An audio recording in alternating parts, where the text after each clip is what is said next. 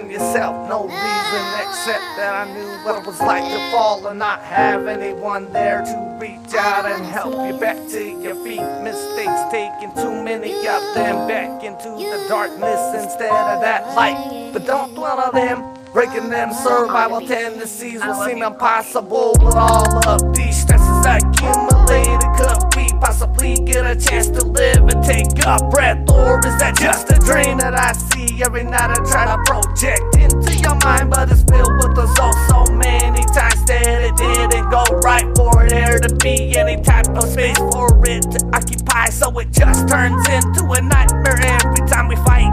Best friends when it's going great, then when it's not, you're looking for the first clip to jump from, not realizing that if you were to leap, I'd be right there next to you, screaming we could have been so happy, but you just won't let us be.